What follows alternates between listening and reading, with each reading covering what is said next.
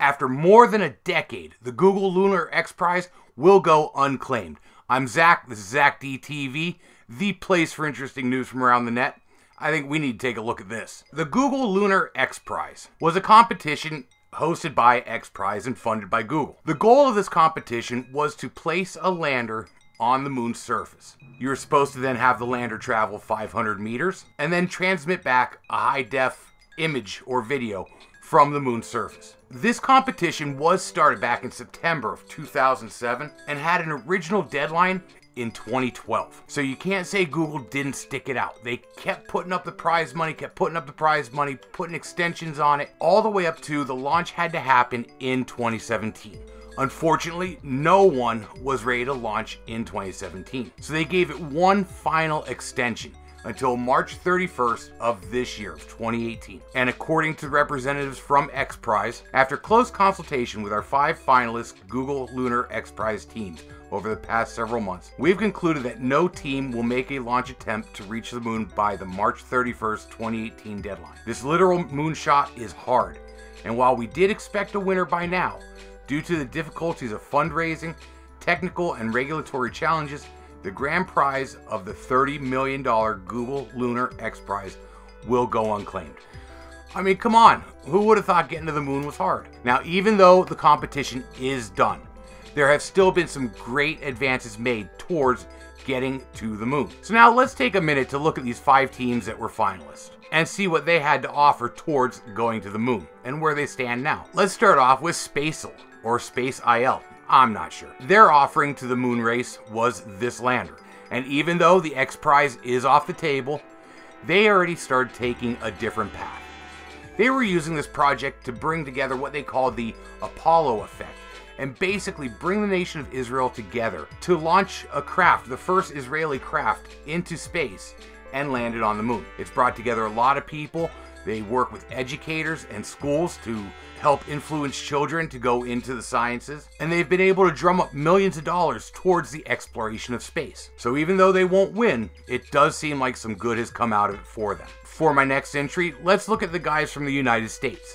This is Moon Express. While they were shooting for the XPRIZE, Moon Express started edging towards the commercialization of moonflight. Their plan included multiple landers going to the moon, and in fact, they even have plans to send samples of moon rocks back to Earth. And their entry was so promising that they even won 2 milestone prizes. That was the landing prize and the imaging prize. That totaled out to $1.25 million of this $30 million jackpot. So while the grand prize might be gone, their technology is sound and they are going to keep on keeping on. The next group is an international team called Synergy Moon. They're a team comprised of members from all 6 continents trying to get a lander to the moon's surface. And here's the lander they had to offer. Unfortunately with them, it doesn't seem like they won any of the XPRIZes, and checking out their website, looking around today, I wasn't able to find any future plans or any continuing work. The last update I found on their website was from 2016,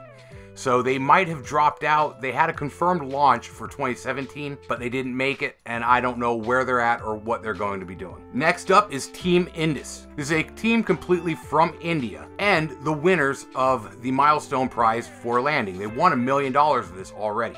Team Indus's approach was twofold. They were going to use the Polar Satellite Launch Vehicle to put their spacecraft into orbit around the moon. Then the lander would land on the surface and release its little rover to complete the 500-meter trek. To me, that sounds like it was a pretty sound idea and had a lot of potential to work. And they are yet another team that's not going to give up on this. They have a launch date planned for late 2018, and they are going to put their lander on the moon and drive their rover around. And this will be the first mission to the moon where they actually land on it. So good luck to you guys. And finally, there's TeamHakuto from Japan. TeamHakuto did win a mobility prize for $500,000. TeamHakuto's design was to make the lightest and smallest rover they possibly could, and they achieved this with a rover that weighs in at only 4 kilograms, so it's cheap to send up. They also don't have their own launch platform, so they're going to ride share with Team Indus. Now, they are backed by Ispace Incorporated, which wants to privately mine the moon for resources. So in the long run, this program's not going anywhere. They're going to keep on keeping on. So from the looks of it, at least 4 out of the 5 teams are going to keep trying to raise funds and keep trying to shoot for the moon. Team Synergy Moon, I really don't know what they're doing, but hopefully all this work won't be for nothing. And I think something else we should look at too is the positive effect of the Google XPRIZE. These teams have raised more than $300 million towards lunar exploration, and that includes a funding investment of $90 million for one of the teams. They've also helped establish the first privately owned space companies in India, Malaysia, Israel, and Hungary. So who can even tell how many jobs were created by these companies? Thousands of students worldwide were inspired to go into the sciences as a field of study. There's even been some federal regulatory changes made, with Moon Express being the first company ever to receive a permit to land on the moon. And even though nobody won in the long run, they did hand out $6 million in prize money for these different teams. There's been a lot of technological advancement, and I think we'll see the long-term effects of this XPRIZE for years to come. And while the representative for XPRIZE did say they thought they would have a winner by now, they did also say this: it's incredibly difficult to land on the moon.